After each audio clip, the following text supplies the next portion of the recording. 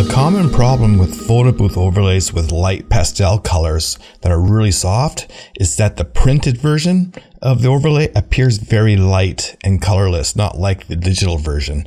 Now, there may be a few reasons why this happens, but minor color adjustments only takes a minute using Photoshop. Super easy, super fun. Let me show you how. Okay, let's open up Photoshop and create a canvas with the same resolution as your overlay.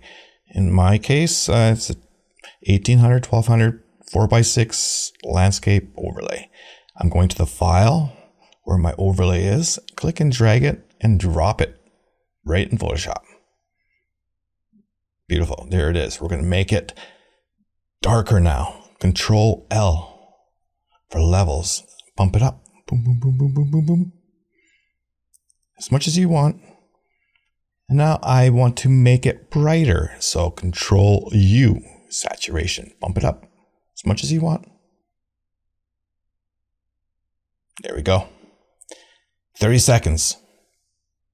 That's all it took, guys. 30 seconds. I'm going to quick export this as PNG because we want a PNG file.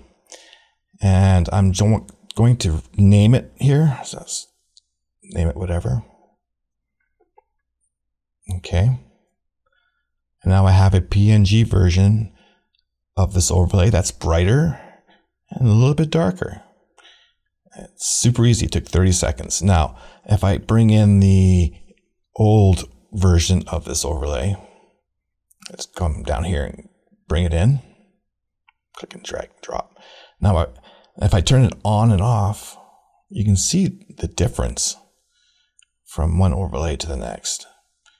Doesn't have to be complicated, guys. Photoshop can be fun and easy. See you next time.